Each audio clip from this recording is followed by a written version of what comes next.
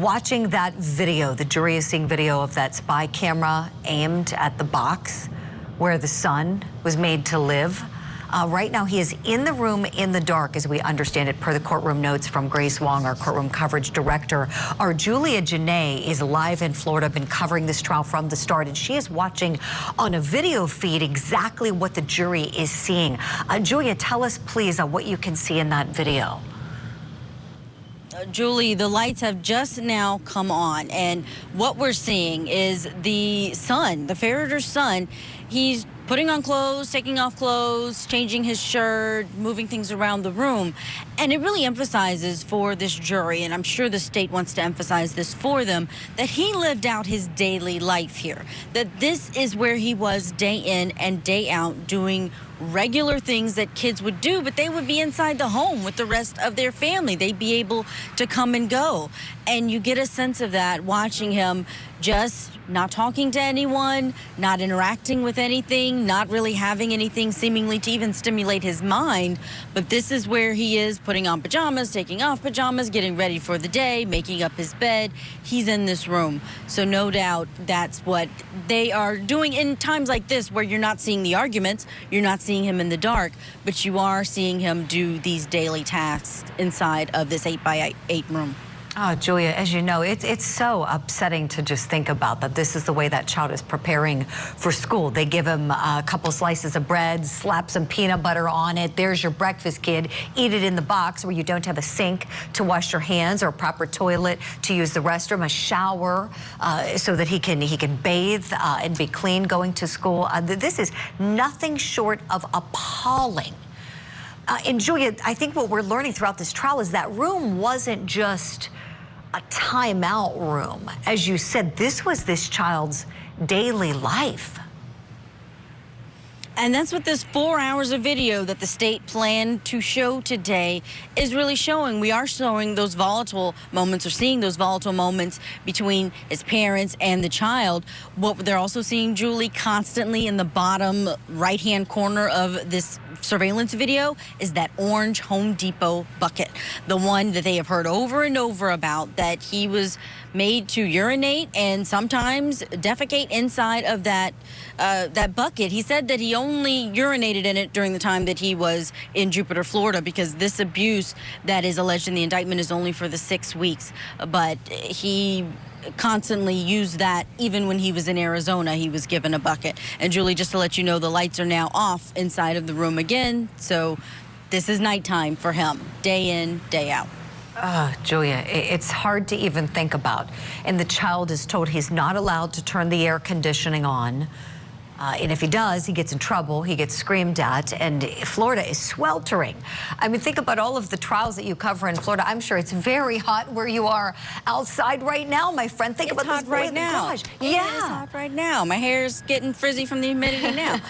But that is a constant concern. And when you think about someone in the garage, it seems that they did understand that that would be an issue. It's why they had the man who constructed this putting that air-conditioned box in there. But right now, again, it's dark inside of that room. He's wrapped up in the sheets on his bed, and this is his life, essentially. And it seems like he is about to go to sleep, or maybe is sleeping in the video, according to the notes that I'm seeing, Julia. And it makes you wonder how a child can even sleep and rest peacefully under those circumstances. He doesn't seem to be sleeping peacefully. I will say that, Julie. There's a lot of tossing and turning that we're seeing. There's some getting up and readjusting the sheets so that he can then try and sleep again. So it does not seem to be a very peaceful sleep at the moment that I'm seeing in court right now. And the jury is seeing all of this. They're seeing him changing, Julia. I'm getting word from our team there that the jury's seeing him urinating in the bucket. You know, what a degrading thing for the jury to have to see this because of the Ferriter's decision to go to trial. Oh, wow. And actually, I'm seeing that now. I'm watching him go and get that orange bucket. His dad came in, and he then turned on the light. his son went to the orange bucket. So it seems like there may have been a discussion, like that's what you need to come and take out. And he had to take his own bucket out of that room. So this 14-year-old child is told to take that bucket out of the room, and now we're just seeing the door open and he's gone.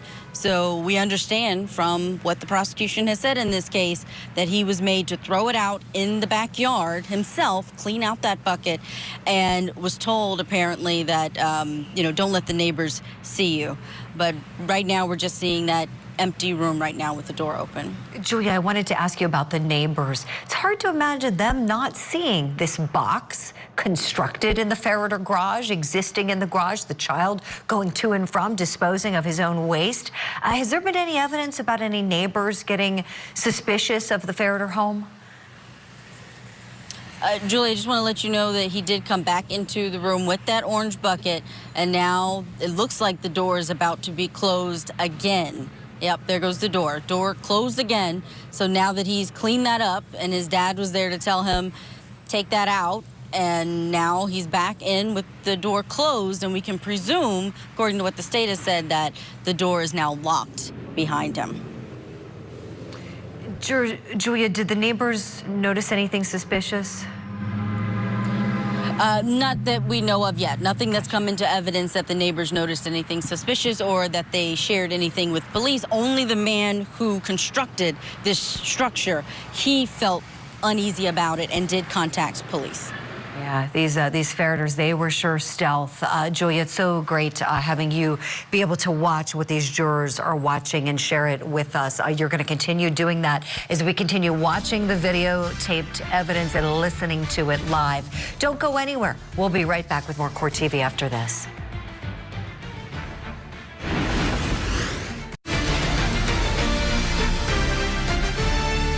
Welcome back to Court TV Live. I'm Judge Ashley, along with Julia Janae. The jury in Florida is viewing 4 hours of home surveillance videos in the Boy in a Box trial.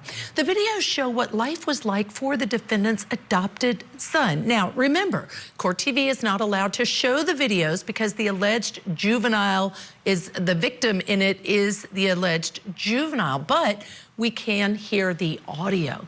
Defendant Tim Ferriter is charged with aggravated child abuse, false imprisonment, and child neglect for locking the child in a box-like structure in their garage, a structure that they had built. Julia, always great to be on with you. You're there live. Tell us what is happening in court right now. That's right. 4 hours of video is what the state said that they were planning to show this jury today. We are several hours into it. And what we're seeing right now is what we've seen over and over again.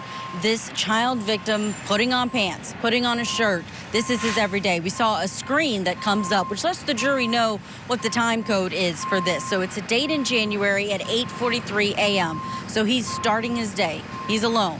He's inside of this room. He's folding up the clothes that he was wearing, and then he's putting on the next set of clothes so that he can start his day. It looks like, though, the door's locked because he's not going out at all. He's just there seemingly waiting for someone to come and unlock that door.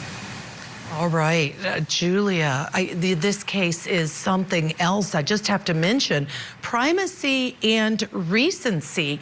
I think it's a pretty smart move by the state to have this, as I understand it, and fill us in, some of the last evidence they present to this jury. The last thing they're going to see is this feeling of being in the box with the victim. That's a great way to put it, Ashley, because it is taking them there. And once you've been watching it hours at a time in this quiet courtroom, it's as if you are living through these moments with them. And you're right, this is the end of their case in chief. We thought they were going to rest yesterday. That's what they told the court, but things ran a bit over. So this is expected to be what's either the very last or at least close in time to the last of them resting their case in front of this jury. And to let you know, as far as the video, he left the room. It seemed that his mom came in, said good morning. He left the structure that he stayed in all night, and it looks like the lights are out now. And so usually what happens at this point, if he doesn't come back in, is we're going to see a new title page that will tell these jurors what the date is, what the timing of day is. There it is, 12:25 p.m. So middle of the day, and now he's back in the room. This is January. We expect that this may be a school day, but it could be a weekend day. So he could be waking up, leaving the room, and then by lunchtime, he's back inside of the room. He's at his desk right now. And one of the other things I noticed, Julia, and the amazing notes our field team is giving us is that in one of these videos just played, you can hear the sound of a toddler's voice in the distance, which to me even highlights for the jury, guess what? Guess who's not inside this 8x8 room with no windows? The other children. The other children are not. And actually what we've learned through the opening statements in this case is that the reason that they first moved him into the structure was because they had a baby on the way and they wanted a baby room, and there was not space for all 4 children to, it seems, have their own room. So they moved him out to the garage and gave the baby one of the rooms that was inside of the house. And there have been times on this surveillance video that we've seen the toddler come into the room just in a cute little voice asking the dad, what is this and what is that? This is normal for them inside of this home. The child is there seeing what's going on, seeing that this is going to be the room that his brother is going to be in, but you don't throughout the day see other kids in this room. So meaning, you think about a room for kids, normally siblings are coming to play in the room with siblings. Even if they have separate rooms, they play with each other in the rooms. We're not seeing that happen. The only time I saw the toddler inside of the room is when the dad happened to be in there and seemed to be watching the toddler. Oh, it is crazy. And there we see mom watching on. She gets to be there. These trials are separated. I'd like to just talk about moments ago some of the other video that this jury watched. And again, as you pointed out, the date is highlighted. So we know this was January 15th of 2022. And Tim actually comes into this 8x8 room, and the bucket that we've all heard about, Julia, he says to the child, is it dirty? And the answer is yeah. And then the doors open and the father says, neighbors don't need to see your blank bucket. When I say blank, it's a word we can't say on TV. And so, you know, he has to bring it back in. And then again, he asks about the bucket. Is it dirty? I mean, to me, it's just so fundamental to think that it's okay to have a bucket and say, oh, is it dirty now? And don't let the neighbors see it. To me, that indicates you know there's something wrong with this. You know there's a problem with the bucket being dirty and having him use a bucket that you don't even want the neighbors to see it, Julia. Oh, the state is absolutely emphasizing that. And I watched that moment, these jurors watched that moment of the child having to carry his own bucket of urine out of the room and then come back moments later with the same bucket to put it in the corner. And it's prominent in that video, even now, where he's lying on the bed. It looks like he may have a book or may have that school ordered tablet that is the only thing he was permitted to have in the room. He's just laying on the side of the bed and you can still see that bucket. But you're right, the admission of don't let the neighbors see you, they want to really, as far as the state, emphasize that that shows that there was this admission or understanding that this was a wrong thing, and they understood the guiltiness of what their actions were. Yeah. And, you know, we talk about some people online, people are talking, and some feel like this wasn't inappropriate, that there were behaviors by the boy that warranted this kind of treatment, that it's not abuse. But I go back to, it's not a timeout in a room in the house, like you pointed out, where other kids can come and go, but rather it's an 8x8, the lock on the outside. And something else in the video I wanted to ask you about that really bothers me is he is told, don't touch the air conditioning. Do I have to say it again and again and again and again? Don't ever touch it. I mean, again, he's in this room, and so maybe arguably there's air conditioning, but he can't touch it. The light switch is on the outside of the room, so he can't touch that. He can't unlock the door. These are the things, to me, that, in my opinion, make this abuse of a child. What we're seeing right now is him sitting on the edge of his bed, and they have ticked off the different times. So we saw 12, we saw 1, and now we're seeing 2 o'clock, and he's still there. So it may be that the state will keep showing you how even during the day, not just at night, just not when parents weren't around to be able to know what he was doing, but even during the afternoon hours, that he is still inside of this room. And they've had to be careful about not taking up too much of the court's time, not dragging this trial out. So though they had thousands upon thousands of videos, they had to pick the ones that are going to give the best depiction that will support their case against these parents. And just as a reminder, Julia, and I'm so appreciative that you've been there and watching all of this firsthand, can you describe the room? We've seen the pictures of the outside of it as it's being built, but tell us more about the inside of this room. And I would say a box, not a room. Sure, inside you've got those 4 walls. They're painted white. The door is an adult-sized door, regular door that you would see in a home. When the parents come in, you know, they don't have to duck down. It's not any smaller than a normal bedroom door. They walk right in, and it takes up a lot of the room once that door is open because it's already a small area. It touches the bed. So when that door is open, the side of the door is hitting the side of that twin mattress that's in the rooms. That gives you an idea of just how small this is. The twin mattress is up in the right-hand corner of the room. It's on the floor. There's been a back and forth of whether there's a box spring. There's definitely no headboard. There's definitely no legs, no frame of a bed. It is seemingly, from this vantage point, just a mattress. And it has sheets on it. It has a comforter on it now again. And then next to the bed in the upper left-hand corner is a desk. And that's where sometimes we see him sitting. That's what he's doing right now, is sitting at that desk that's in the upper left-hand corner. It's a small, maybe wooden desk. There were at one point some posters up on the wall, but we did see video of him taking some of those down. And the defense made sure to mention that in the highlights, rather in the opening statements where they were highlighting things. And just to point out, 6:20 p.m., he's still in the box, Judge Ashley. This could be the day that he was in there 18 hours. But back to the description of this room, we know that it has a concrete floor and there's a rug or carpet on the floor as well. Looks like it's a dark colored rug. And then you see the bucket. That's the only other thing, the orange bucket in the bottom corner at the foot of the bed inside of this space that if he laid down, there could only be 2 of him head to head on the length of this room. All right, and I love you pointed out. And not 2 of him going the other way. And I didn't mean to interrupt you. I'm so sorry, Julia. I know you said at 6:20 still in the box. Let's go into court in moments ago.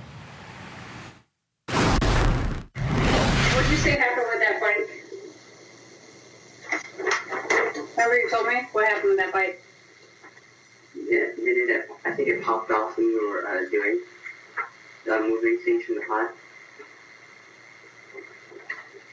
Did you say Baba saw that? Did you cover it? That's what you need, right? I already did it. I don't know why I have 2 copies of that. So you don't need those? No. You have pencils, right? Yeah. Okay. Bring it on. I don't know.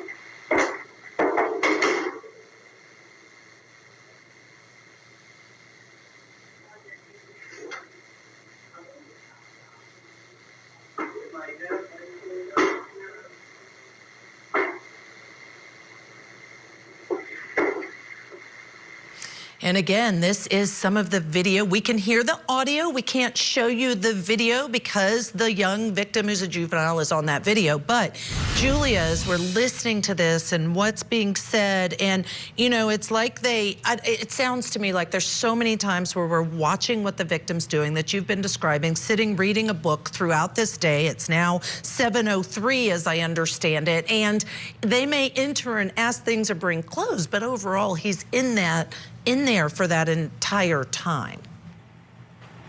Yeah, we don't really see him leave at all, even for a break, even for food, even for the bathroom. The lights are off now. So you mentioned 7:15 p.m., not really that late in terms of what may be a teenager's bedtime, but the lights are off and he is laying there on the bed under the sheets already. And the other thing I noticed is when Tim or mom come in, they'll say, "Where are you going?" Well, he doesn't go anywhere. He plops down on the chair. "What are you doing?" They have a quick chat. Every time they come in, they seem to say, "What are you doing? Where are you going?" Well, where can he possibly go and what can he really be doing? Because there's nothing in the room. He doesn't have devices. He doesn't have a computer. He can't leave. The lock's on the outside. So I feel like there's also an element of control, and it goes back to that point for viewers of, is it parenting control or is it abuse? And speaking of control, I have to bring up, while we're looking at her on the screen, Julia, the wife, the mother of the child. So many viewers have said, why is she even in the courtroom? Well, we know if she's not being a witness and because she's out on bond, she can choose to be in the courtroom. But tell us your observations of how she and Tim, the father, husband, have acted when you've seen them in this courtroom. You know, even if she wasn't someone who was a co-defendant, even if we didn't have her picture, her mugshot, you would automatically know that this is the wife of the man who's on trial. They have not been shy about affection. They're inside of the courtroom. They're walking the hallways. The jury hasn't been made completely aware of who she is. The defense didn't point her out during their opening statement. They didn't have her get identified when the son was on the stand, but it's likely clear to them because during sidebars, Tim Ferriter will turn his chair around and slide up to where his wife is, and they will have these private conversations. And I think jurors likely at this point in the trial, day 4, have put 2 and 2 together that this is the woman that we are seeing there in these videos. All right, and let's go back into court. Just moments ago, I went to listen in as Tim, the father, the defendant, is speaking to his son inside that box. Let's listen. Let's go take a shower. Is it clean?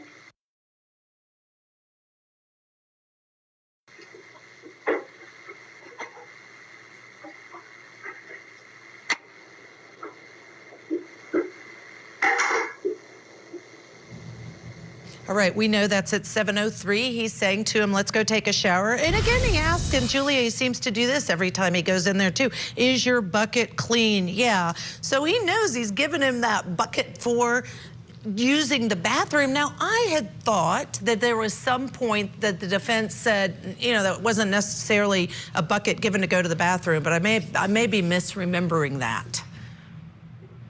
I remember during opening statements that the defense attorney said the one design flaw in this room and the room in Arizona was that it did not have indoor plumbing, it didn't have a bathroom.